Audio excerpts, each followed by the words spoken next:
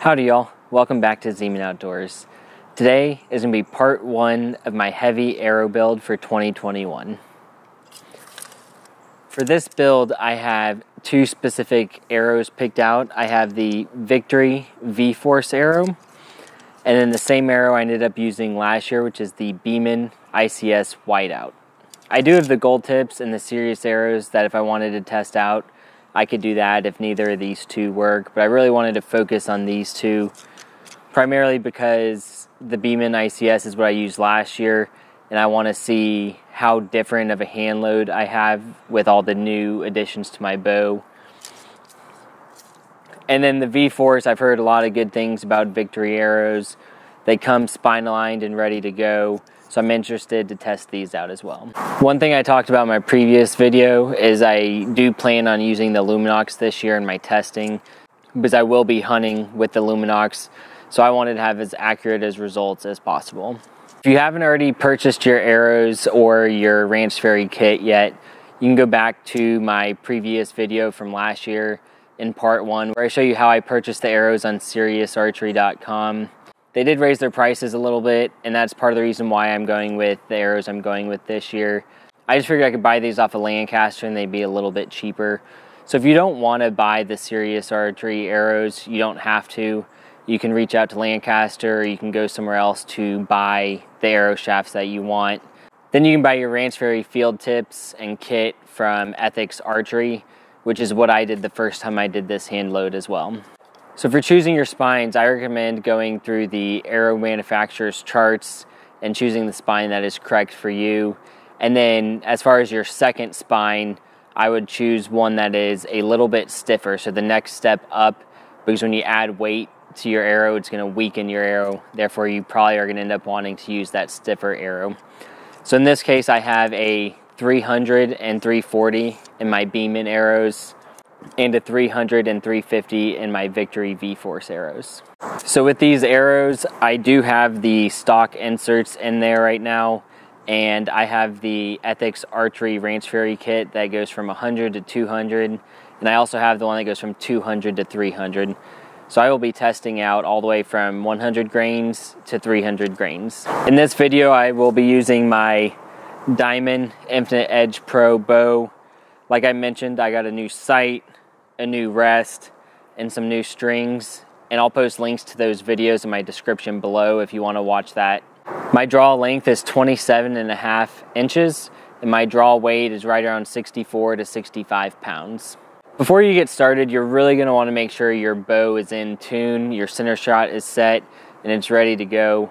Otherwise, you're going to have lots of issues trying to find your hand load. So what I would do is I'd go to your local bow shop and go ahead and get them to tune it and get it into specs so that's ready to go for you to build your hand load. So this year I have a little bit different of a setup. I redid my paper tuning stand for my archery target here. I wanted something that was a little bit higher so that I could stand up and take my shots that way. I took a ton of shots last year if you've watched my videos, and I was on my knees and it was just very painful to go through that. And so I wanted to be able to stand up and go through the process while I was standing and still have my target at eye level. Also, one thing you need to notice is I have quite a bit of space here between my target and the paper tuning setup. You want to make sure your arrow can travel all the way through your paper before it contacts your target, otherwise it will change the tear in your paper. Also, one thing last year that I noticed was the ideal distance from the target for me was about 5 to 7 yards. So I'm here set up about 5 yards from my target, and that's where I will be starting my testing for this year. If you don't have a paper tuning target, kind of how I do, you can either make something. There's a lot of videos on YouTube on how to set that up, or you can use a block target or a foam target. I have a video of the Bloodline Buck target that I used for my 3D target, and you could use something like that. The only problems I had with using a foam target, and I talked about it a little bit last year, was you could see the angle left and right, which was really good, but you couldn't really see your angle that was up and down, and so that made it kind of difficult. And then another issue that I ran into was I wanted to be able to go back and compare it to my previous set of shots. So say I took 3 shots or 4 shots with 100 grain, I couldn't go look at what I did with my other arrow with 100 grain unless I took pictures or video or documented it. And with the paper tuning target, I can sit there and just pull the paper down some such that my next set of tears will be right above it, and I can label it with a Sharpie, and it's easy to see all the shots you've taken with every arrow, and it's just a lot more precise on showing you what your arrow is doing out of the bow. So all that being said, I'm going to go ahead and get started and take a couple shots. I'm going to start with my Beeman ICS Whiteout arrow at 100 grains. I'll then work my way up to the 300 grain mark, and then I'll start the same process over again with the Victory arrows. And then I'll go through and I'll show you my results of each arrow and the tears, and then I'll talk about my next steps in picking my hand load.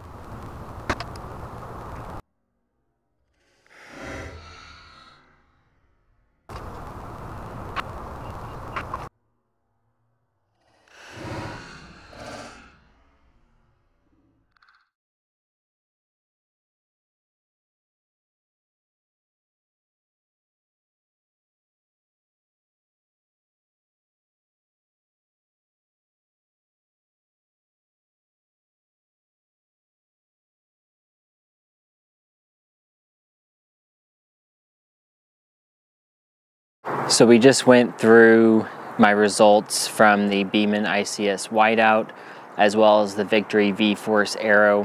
One thing about paper tuning is it can be pretty fickle, so I may come back tomorrow or sometime later in the week and try those arrows again. But I'm just kind of starting to gather these thoughts in my head about what arrow could be right for me now and if I'm doing something wrong. So my first thoughts are, is my bow end tune, is the timing correct, is the center shot correct? And I tend to think that that's not the issue because I just got new strings and I've shot them quite a bit, and it just came back from the bow shop and they tested the center shot and the timing and made it right. But another thought that's crossing my mind is the arrows seem to be getting better tears as I get heavier, which is making the arrow weaker. So my thought is, am I overspined with the 340 and 350, or do I need more weight? Do I need to make my arrow a little bit longer? And so these are some of the thoughts crossing my mind. So I have 3 more arrows here. I have the Beeman ICS Whiteout that I've used for hunting, where the insert is 175 with the field tip of 125, and I'll test this because I know this arrow worked my bow last year, so I want to test that as kind of a control group. And then I have a gold tip 340 that I was going to test out, and I'll probably go through starting at 300 and coming down to see how the bullet holes work there. I'm not going to test my 300 spine in this gold tip because my feeling right now is that I'm over-spined, and I think that 300 would be too stiff. And then here I have the first arrows I ever bought with my bow. They're a 400 spine. It's a Storm arrow. I don't even know who makes it necessarily. But I figured take the fletchings off one of those and try and shoot that through paper as well. And again, I'll start at 100 and work my way up to 300 on this one and kind of just see what these 3 arrows do, because I'm really curious if it's something I'm doing, if it's something with the bow, or if it's something with my arrow. And at this point, I can't really rule anything out, so that's kind of what I'm going to try and do here.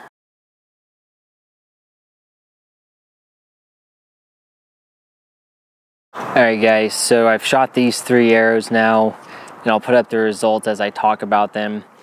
So I first shot my hunting arrow from last year, and the results were pretty similar to what I was seeing on the other Beeman arrows as well as the Victory arrows. And so I shot it about 6 or 7 times and got pretty much the exact same results. Then I shot this gold tip Hunter 340 with the standard nock in it and 300 grain insert, and I was getting about a 1/2 inch to inch tear just straight low. So I may try and shoot a little bit more with this and see what I can do.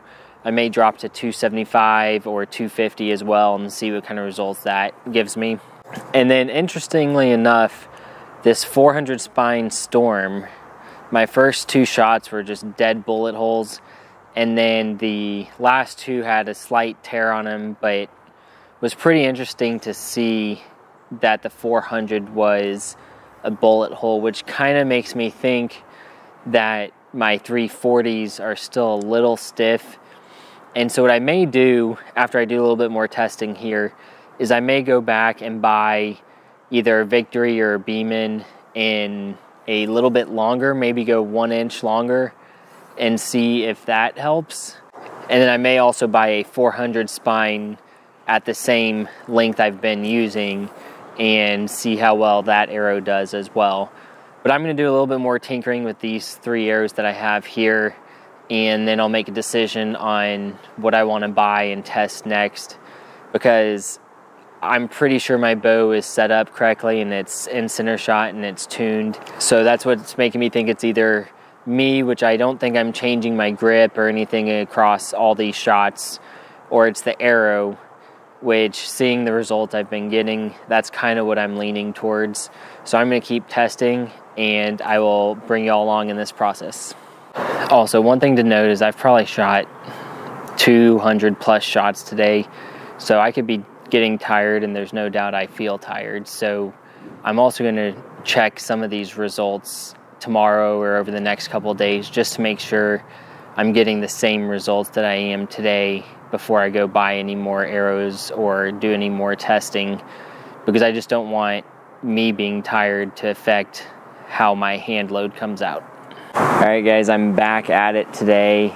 I shot a little bit yesterday and pretty much had the same results, where I felt like I was very overspined. And I was about to buy a 400 spine arrow and a longer 350 spine arrow, but I talked to Nate with Average Jack Archery, and he really helped me out on this. I gave him a call, and we kind of walked through what I was experiencing. And given my setup at 65 pounds and 27.5 inch draw length, I shouldn't be even close to needing a 400 spine arrow. And so he talked me through a couple things. We checked that the rest was aligned correctly, that it was 13/16 away from the riser, and that was pretty good to go. I may move it a tad because it was a little bit off, but I wanted to do a few more shots, changing up a couple other things first. His biggest concern was not as much about the arrow, but more about the bow or me. And given we looked at the rest and we think the timing's good and it just came back from the shop, I've got new strings and everything, we're leaning a little bit more towards my grip and how I was shooting. If you haven't checked out Nate's video on grip and grip torque, I'll put a link in the description below for you to check that out. It's pretty helpful, pretty interesting how much your grip can actually change things. One other thing he suggested is he said to come in to about 8 feet. I was out at about 15 feet or about 7 yards or so. And so I've brought my stand in and I'm about 7 to 8 feet away from my target now. And his point of that was typically around 8 feet or a little bit less, your fletchings are going to completely take over your arrow. So really just making sure it's perfect out of the bow is what you really want to do. So that's my goal today, is I am going to take both these arrows. This is the Victory V-Force 350 here, and then my Beeman ICS Whiteout 340. I have a 200 grain up front, and I'm just going to mess with my grip today and try and pull that arrow back into closer to a bullet hole. And once I get an idea of where my grip really should be on this bow and how to shoot it, then I may go back through and check different weights and see if one shoots better than the other. But I know, based on the Victory arrow calculator, that 200 up front with this arrow should be exactly what I need. And so that's why I really should be able to use this arrow and get pretty close to a bullet hole. So I don't know if you can see those there, but they're actually much better already. And I've only adjusted my grip a little bit. So I've already taken about 8 shots, and I think I've pretty much figured out my grip issues that I was having, because, and I'll show you a picture of this, but I'm getting pretty good shots here. I mean, I had a couple that were about a 1-inch tear or so, and then it got a little bit better, and then I even backed up to this 8 yards I was at, and I was getting even much better tears than I was the other day as well. So these were the first 2 shots I took trying to adjust my grip a little bit, and then I took 2 more, and then I backed up some, and I didn't really fully adjust my grip, and that's what these 2 were, a little to the right. And then I stayed back at the 8 yards, and I got these 2, and I made sure my grip was pretty close. So you can see that even backing up, I was getting much better. So I'm still gonna stick to shooting from probably the 8 to 10 foot range, but now that I can tell I'm already getting a much better tear with this new grip that I'm using, I'm gonna go ahead and start rolling through some of the different weights. And I don't think I'm gonna start at the 100 range. I'm probably gonna start around like 175, 200, and work my way up to the 300 grain range, because that's really ideally what I want to be around, is somewhere between that 200 and 300 grain up front. So I've shot from 200 to 300 grains in both of these arrows here, and honestly, both of them are looking pretty solid. I do think the Beeman ICS may be a little bit more forgiving, but I'm going to back up a little bit. I'm just kind of curious how these will shoot at, say, 10 yards or so, and see if I can tell further back which one's flying at a longer distance. So I'm going to do a little bit more testing, but actually I'm very happy with both these. And I can't thank Nate with Average Jack Archery enough for kind of just helping me out and letting me know that it's probably a me issue, and helping work with my grip a little bit. And I think I've kind of tweaked it enough to where I should be pretty good to go for picking out my hand load and getting this process started. I just wanted to thank y'all for watching today. I know this was a little long-winded for this process, but if you found this video helpful and you've had similar issues, please hit that like button. I would greatly appreciate it. In the next video, part 2, I'm going to talk about which arrow I chose. I'm going to talk about the inserts I'm using, clocking the arrow, spine aligning the arrow. I'm going to go a little bit into the fletching choice that I'm going to use for this year's arrow, and I will start putting together and building these arrows as well. So based on this picture of my paper tears for these 2 arrows and all these different weights, drop a comment in the section below on which arrow and weight you would use if this was your tears. Thanks for watching, guys.